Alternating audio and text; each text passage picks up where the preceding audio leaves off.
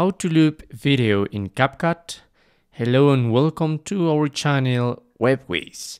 In this tutorial I'm going to show you how to loop video in Capcut, so please watch till the end to properly understand the tutorial. So what you must do is open your Capcut app, and I'm gonna make this example with a short video around 5 seconds.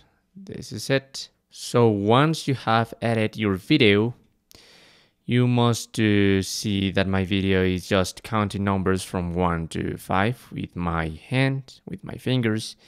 So I'm going to select this video and I'm gonna copy this video.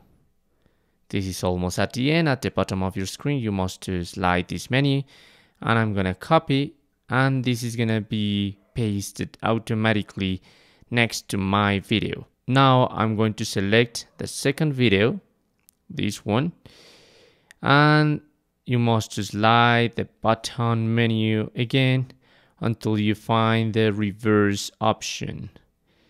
There it is, in the middle of my screen at the bottom, reverse.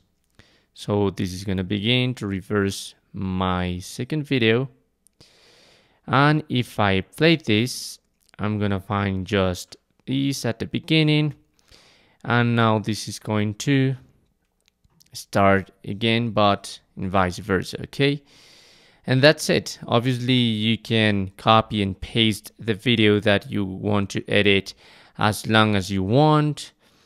Probably you are gonna have better results if the video is really short, around 1 or 2 seconds, because this is just 5 seconds, but as you can see, it takes a lot of time for reels and that stuff, okay?